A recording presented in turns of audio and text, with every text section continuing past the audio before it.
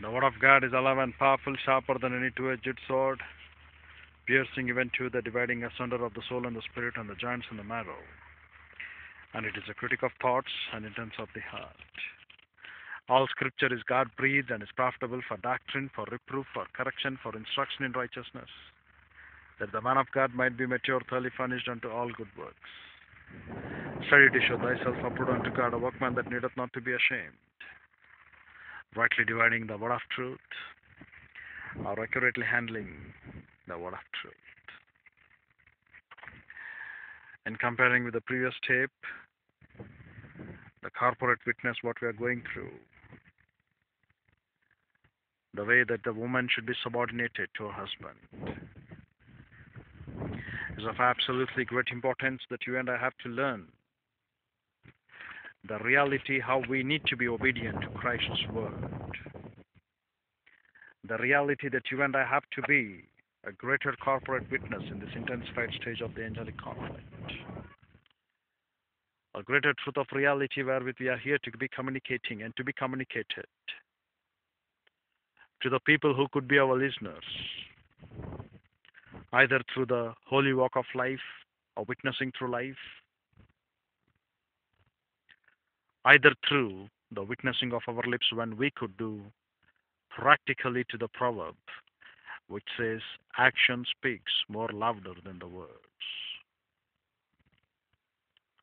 This corporate witness was whereas many people have failed to know, where many people have failed to look, where many people have failed to consider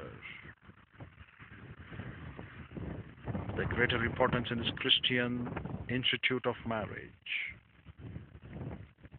is of a great failure when the woman fails to respond the doctrine that should be resident in her soul. The man who's going to get married to her, this man should be a man of doctrine. The woman whom is going to get married to her, she has to be a woman of doctrine. Not with the false doctrine, false teachings of the trends of apostasy that are practicing through, but with the true doctrine and the true mind of Christ. The only principle of reality that you and I have to face in the church age is that we as the believers in the Lord and Savior Jesus Christ have failed to give top priority more than the physical breath we take and the physical food we consume to the reality in the word of the Lord. The mutual responsibility of both spouses is forgiving each other, just as Lord and Savior Jesus Christ of our Father in Christ also has forgiven you. There is no virtue when the past failures of a spouse are remembered. Forgiveness is always a function of grace. Each spouse bears the other's failures by relying on his own relationship with God and confidence in his plan centered in Christ.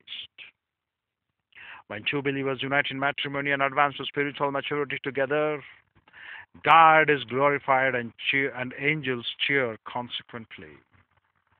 And constantly, they will be cheered day in and day out. Consequently, Christian marriage stands as an intense battleground, not for war between husband and wife, but for ongoing combat between the married couple and the schemes of Satan. His subtle and overt offenses are abundant, trivializing adultery and divorce, promoting communal living, disregarding the divine institution of one man and one woman in marriage, reversing male and female roles, feminism, homosexuality, lesbianism. All of these perversions are effective weapons against the union of man and woman. In addition to these attacks, Satan steps up his invasion of Christian marriage with distractions and pressures aimed at determining the spiritual life of each spouse. For as goes the spiritual life, so goes the marriage of the individual believer. And nowadays, Satan has been successful in the great client nation as well, when it has been given through the so-called rulers the permission for lesbianism. the permission for homosexuality, legally they call it.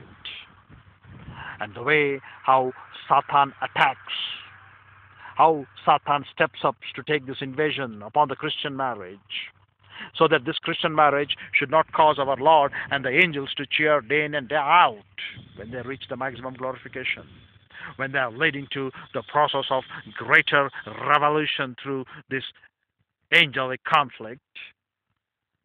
It wants to break down the Christian marriages. And it's pathetic to note that the great USA, client nation to God, is been absolutely nullified with the so-called satanic invasions. Neither they are worried what is a marriage, neither they are worried the true witnesses that the country was being based down purely upon doctrine, not by any other methods. They have an inscription upon their coin, "In God we trust." They have the deliverance purely upon the doctrine. They knew it very well when it has been formed in 1776. But today, the so-called leaders, thinking that liberalism, thinking that we can be a social gospel, we can be XYZ, they should learn from the Arabs. They should learn from the Muslim nations that how strict they are towards their religion, how strict they are to follow the things pertaining to God, and how strict they are in entertaining the true words of God. And how is it there been a great failure for them not to realize the great truth of Bible doctrine? Dear brethren, the greater the failure to understand the importance of the word of the Lord, the greater the failure for them to follow and to take up into mind the invasions of Satan. So, dear brethren, how you are going to ponder over these things, that is left to you. But remember and be very careful whenever you pass down for lesbianism or homosexuality against the nature of God. You will definitely come to know, to learn from the animals as well, that it is not a male with a male, but rather it is a male with a female, even during their heat when they go through for their satisfaction.